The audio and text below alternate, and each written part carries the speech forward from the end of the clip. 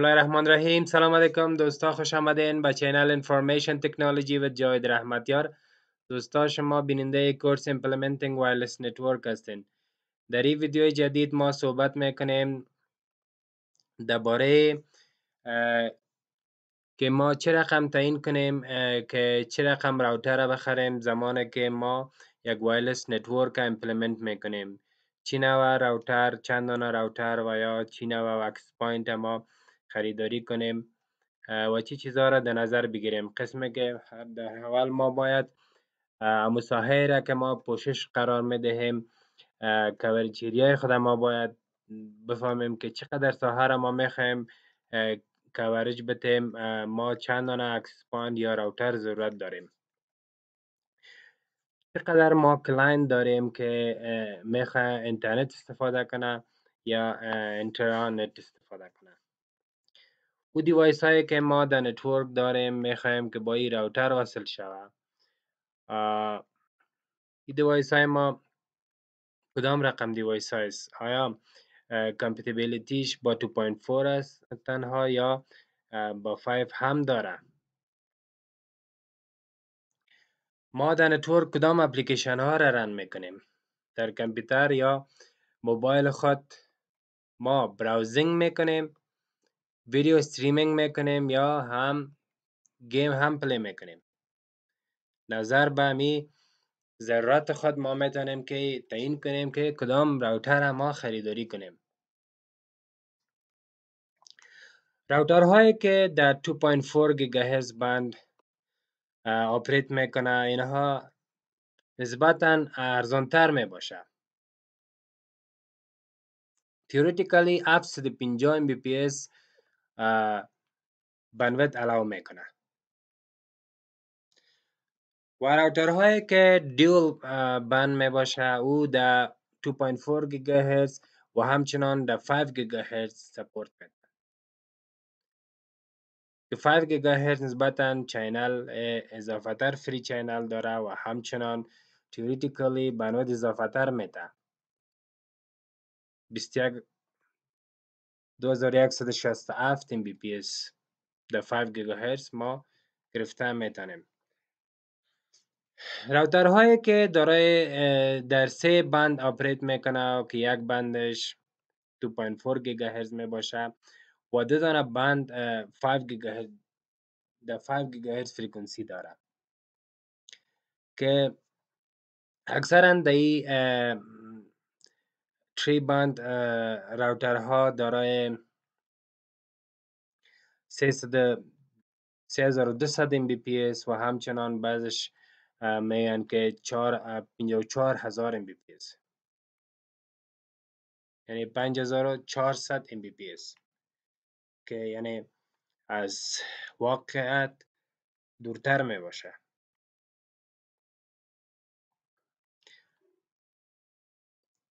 زمانی که ما یک راوتر را میخریم ما نمیتونیم که تی راوتر اسپید اینترنت خود زیادتر کنیم. اگر ما 1 MB پیس اینترنت داریم، یک راوتر خوب خریداری میکنیم، ما نمیتونیم که اسپید اینترنت خود از 1 MB بالاتر ببریم. زمانی که یک راوتر خریداری میکنیم در اکثر راوترها نشته می باشه 4x4 مایمو یا 2x2 مایمو،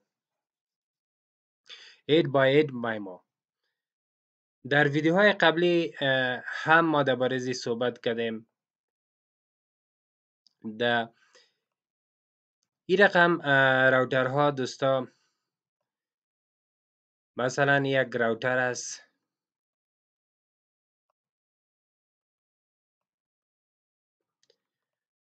اینجا با یک کلاینت، اگر این راوتر 4x4 است میتونه که در یک زمان با 4 دانه کلاینت با 4 دانه رادیوی خود سیمولتینیسلی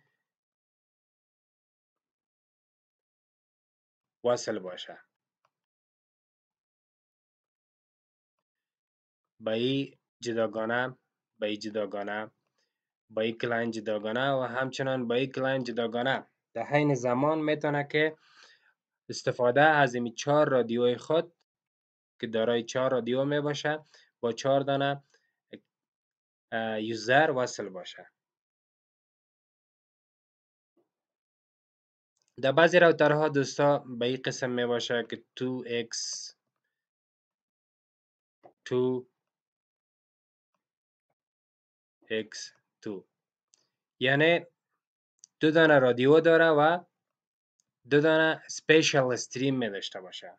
سپیشل استریم یعنی زمانی که این راوتر داتا را ترانسمیت میکنه در یک سپیشل استریم ترانسمیت میکنه تا که این داتا کلوژن اواید کنه.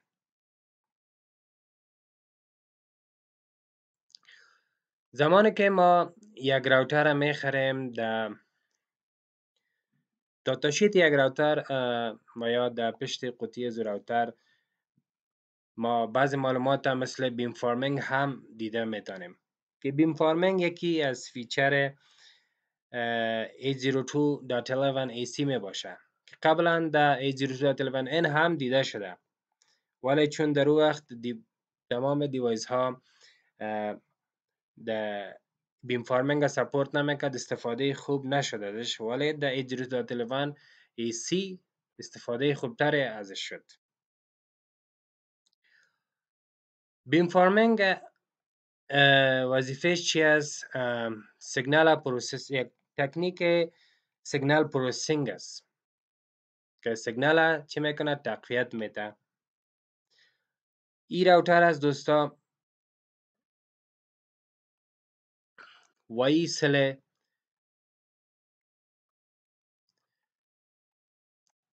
از این آنتن های از این راوتر است که این نوع راوترها تمامش دایپول آنتنا می داشته باشه که 360 دیگری سیگنال پخش میکنه. در حالی که این نوع آنتن ها سیگنال در اینجا، در اینجا، در تمام جاها در بین سل سیگنال پخش میکنه، ولی بیم فارمینگ یگانه فیچر است که او چی میکنه؟ سیگنال فوکس میکنه بالای امو کلاینت که با این راوتر وصل می باشه و به می خاطر است که دیکریس میکنه انترفیرنس هم. زمانی که سیگنال بالای از این کلاینت ها فوکس کرد، این یوزرها یا کلاینت ها چی میکنه؟ سیگنال خوبتر ریسیو میکنه و وقتی که سیگنال خوب ریسیو کرد، استریمینگ داتا استریمینگ خوب هم واقع میشه.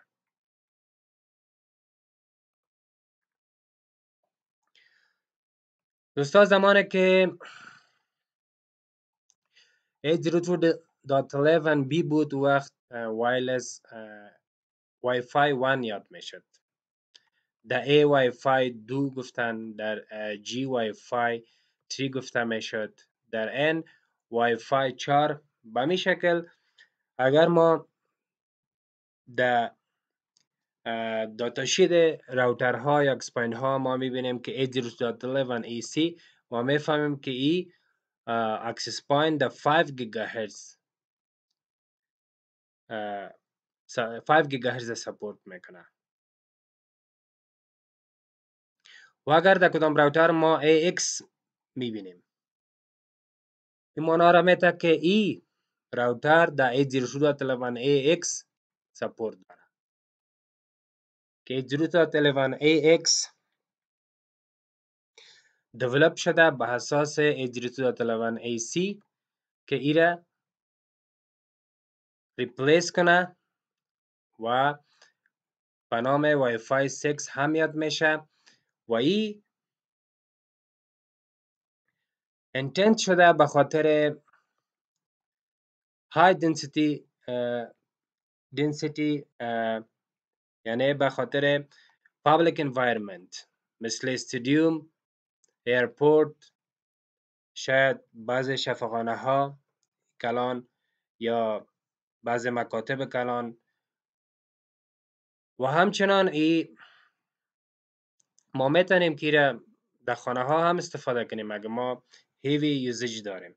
در آپارتمان ها در بلدینگ ها هم استفاده میتونیم که از خوبی از این راوتر ما استفاده کنیم و یک نتورک با اسپید خوب داشته باشیم.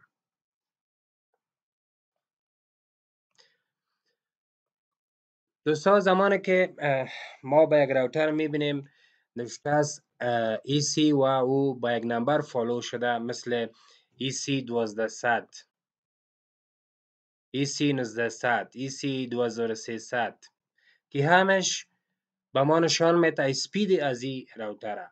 مثل که EC 1200 یعنی 1200 Mbps، 1900 Mbps، 2300 Mbps. متاسفانه این یک اسپید واقعی از این راوتر نمی باشه، بلکه تیوریتیکل گفته شده، یعنی تیوریس در حقیقت وجود نداره. بعضا گفته میشه که یک تکنیک مارکتینگ است تا که اکوپمنت خود بفروشن. دوستا این بود بعض معلوماتی که ما میخوایم وقتی که میخوایم یک دانه اکسس پوینت یا راوتر خریداری کنیم، ما بعضی چیزها را باید در نظر بگیریم. خدا کنه که ویدیو خوش شما آمده باشه. در ویدیو بعدی ما انشاءالله در باره بعض اکسس پوینت های سیسکو و همچنان بعض اکسس پوینت های دیگری مثل TP-Link